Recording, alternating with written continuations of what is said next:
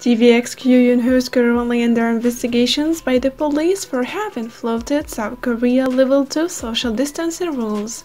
And since mid-February, South Korea stepped up their social distancing measures to Level 2. In Level 2, restaurants and other public establishments are required to close at 10 p.m. daily. People also are allowed to gather in groups of less than 5 people.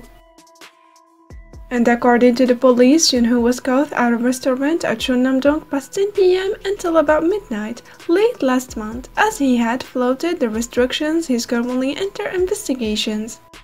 Also, SM Entertainment has responded with an official statement. They acknowledged his mistake and shared that Yunho is reflecting deeply on his mistake. They apologize for having alarmed everyone during tough times and promised to make better efforts to educate their artists better. Actress Lee Jieun, who was known for being in the popular 19th K-drama Light of the Youth, had passed away at the age of 52.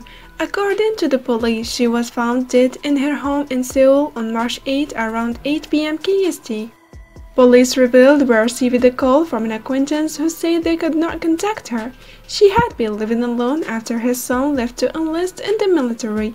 Police will be holding an autopsy to determine the exact cause of death. On March 9, the Daegu Central District Court found singer Wheesung guilty of illegal habitual propofol use. As a result, Wheesung has been sentenced to 1 year in prison if he violates any additional laws during a probationary period of 2 years. As you know, he was previously indicted for his habitual use of the illegal anesthetic propofol in August of last year. Then, in January, during his initial court hearing, Wheesung pleaded guilty to his charges and stated that he was reflecting on his actions.